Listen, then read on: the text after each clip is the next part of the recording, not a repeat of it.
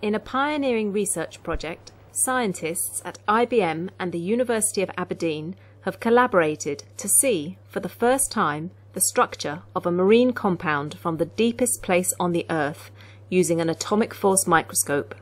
The results of the project open up new possibilities in biological research, which could lead to the faster development of new medicines in the future. For several years, scientists at the Marine Biodiscovery Centre at the University of Aberdeen have been focused on harnessing the potential of marine organisms as a source for the discovery of chemical compounds, which could be used to develop new treatments for cancer, inflammation, infection, and parasitic diseases.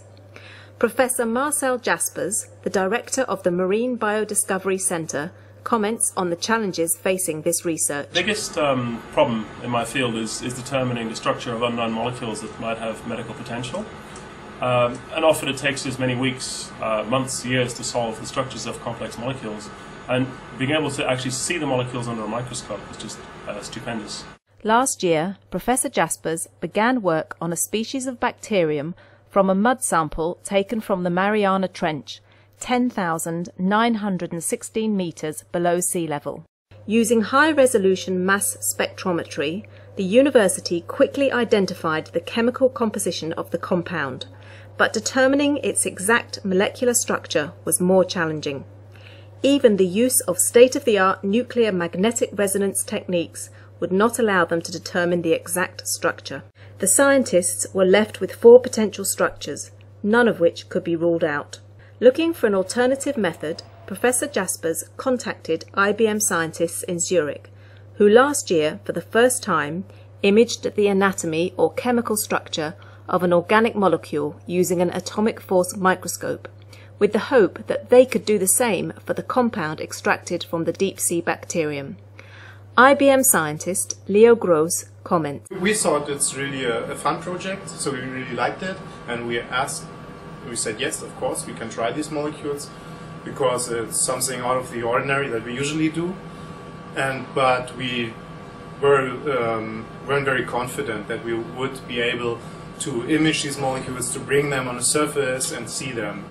To their surprise, after 1 week, IBM scientists were able to image individual molecules with atomic resolution using a technique called non-contact atomic force microscopy. These images, together with the first principles calculations, confirmed the identification as Zephylandole A, which is actually known and originally isolated from a Taiwanese orchid. Nikolai Moll, a computational scientist at IBM, comments on the role of calculations in the project. Using the calculations, we can clearly identify that only one structure is a possibility of that molecule. By comparing the images, the AFM high-resolution images, and also the absorption geometry on the sodium chloride surfaces. The experiment was the first successful use of the atomic force microscope in the determination of what was at the time an unknown molecular structure. While a success, it came with some unique challenges. IBM scientist Fabian Mohn explains. Last year we demonstrated for the first time the use of this technique of molecular imaging with the example of a pentazine molecule. Now the compound we looked at in this work was different in several respects. The first difference is that it contains several different atomic species. In the case of pentazine, we only had carbon and hydrogen atoms, but now this compound also contained nitrogen and oxygen atoms. The second difference was that it's not lying completely flat on the surface. The absorption geometry is non-planar. This also makes it more difficult to image. The biggest difference, of course, was that we did not know beforehand what we expected as a structure. We did not know the molecule that we were looking at, and this was, of course, a big difference compared to the pentazine molecule. The results of this groundbreaking science will be published in Nature Chemistry. This is Anne-Marie Cromack reporting.